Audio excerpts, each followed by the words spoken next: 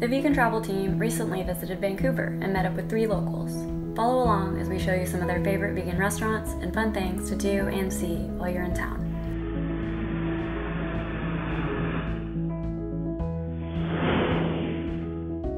After arriving and checking into our Airbnb, we went to 3G Vegetarian for some delicious wonton soup, dim sum, and other tasty appetizers. We walked around Gastown to see some of the historical sites before dinner. Meeting Gastown is a very popular restaurant on a Saturday night, so this was a great way to spend time while waiting for an available table. Some of the dishes we enjoyed were their team poutine, sweet chili cauliflower, hot chicken things, and their meat burger. After a terrific dinner, we took a stroll along lively Smythe Street. On our second day, we met up with Vancouver blogger Jen of Zen on a Plane. I'm Jen, coming to you from Vancouver, British Columbia. One of my new favorite places is Virtuous Pie, pizza and most amazing brunch probably I've ever had. After brunch, we walked around Vancouver's Chinatown and stopped in at the VeganSupply grocery store to pick up some supplies and snacks. We also explored Vancouver's beautiful public library.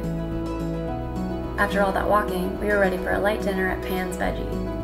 We enjoyed their wonton soup along with their kung pao soy chicken with peanuts. The following day, we took the bus from downtown to North Vancouver to meet up with local author Suzanne Miles. Hi, my name's Suzanne Miles. I'm the author of 4 Keys to Amazing Health. The Nut Tree I like because it's a nice bright space. It's in North Vancouver. I like all their food here, to be honest. It's all made fresh. I just had their vegan pizza and honestly, that's good. After a great lunch, Suzanne introduced us to the scenic waterfront town of Deep Cove. It's a wonderful spot to picnic, hike, rent a canoe, or sit on the beach and enjoy the gorgeous views. So many locals recommended the donuts at Cartems Donuterie that we just had to stop by and try their vegan varieties. We had such an amazing brunch at Virtuous Pie, we decided to come back again to try their dinner menu, and we weren't disappointed. The next day, we met up with local Harvey at Indigo Age Cafe. Hi, I'm Harvey, and I'm a native of Vancouver. Specializing in raw, organic cuisine with a Ukrainian flair, this was a spectacular spot to enjoy a tasty meal and get to know this compassionate and health-conscious Vancouverite, who has been vegan for over 30 years.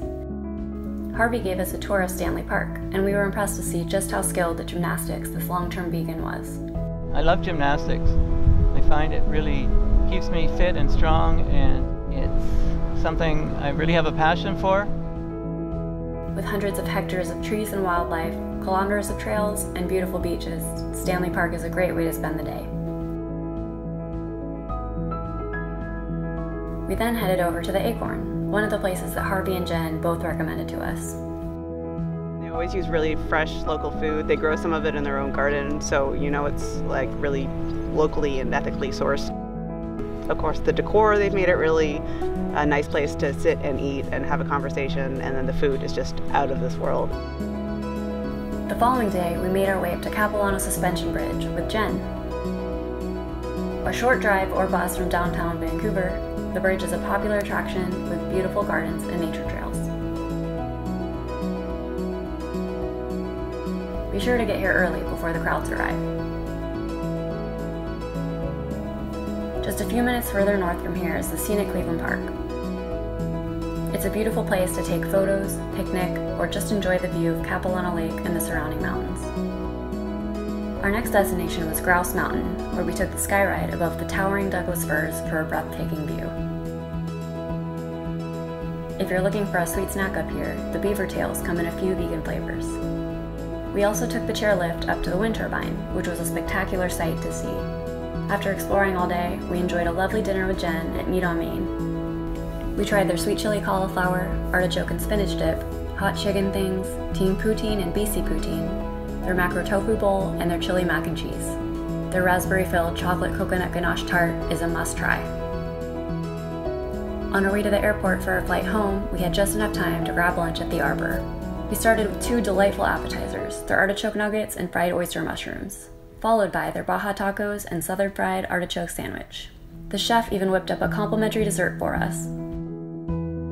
We had a really special time in Vancouver and are super thankful for locals Jen, Suzanne, and Harvey for showing us around. They even shared their vegan stories with us. I've been vegan for about 15 years, but before that I was vegetarian for 5 or so years. I made the connection, you know, I wouldn't eat my dog, why would I eat someone's cow? And that's kind of where it all started. I grew older and started learning more about everything. I slowly cut out more and more and eventually went vegan. So I started the vegan lifestyle when I was 54 years old. We were just seemingly walking into more and more health challenges. One day we just kind of woke up and thought this wasn't really what we thought was aging should be. And I decided to see if I could find another solution that was maybe more a natural solution to my problems that I was having. I happened to see a great documentary that I highly recommend, The Last Heart Attack by Dr. Sanjay Gupta.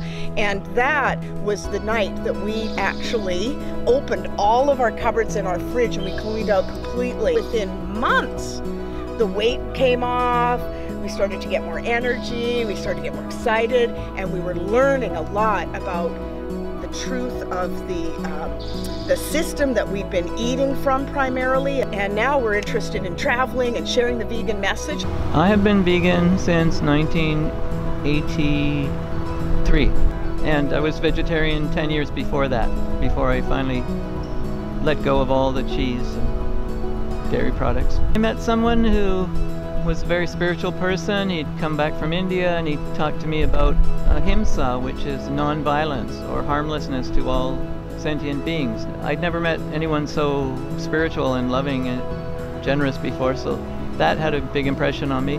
And then I saw some videos or some movies about the slaughterhouses, and that affected me very deeply and emotionally, and my heart was open. We hope this was a helpful guide to Vancouver. Follow more of our travels and share your own vegan travel adventures over at VeganTravel.com. Bye!